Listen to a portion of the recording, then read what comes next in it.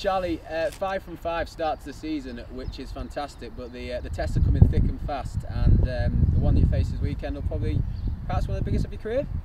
Yeah, I think so. I think for a lot of the boys here, probably the biggest game they've ever played in.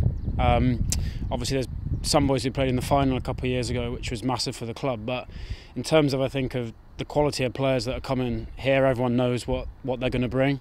The level that they've played at for a number of seasons, one of the biggest clubs in Europe or the world, let alone just in our league. So it's something we're all really excited about. It's a great test for us, and we're looking forward to it.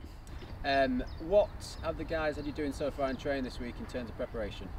Well, we had a couple of days off after the last game, so obviously it's a Sunday game, so we're only in yesterday. Just looking at a few things that we think we can bring to the table this weekend to trouble them. So we went through those at sort of a low foot speed yesterday for a bit of clarity, and then I think we're going to start to ramp up as we go through the week. In terms of motivation, I don't imagine that it's been hard to find any going to this weekend's game. No, not at all. I mean, we've put ourselves in a position whereby we've made this the game it is. By winning the first 5 games in a short season, we're automatically involved in the top end battle.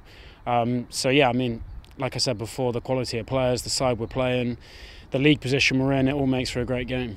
Do you think, weirdly, despite being a top of the table clash, you've got a little bit of pressures off given who you're playing against? Yeah, for sure. I think a lot of people are saying the pressure's on them. You know, the expectation is for them to come down to the champ, win all their games and go straight back up. And I think they've found so far that they're not going to have it all their own way.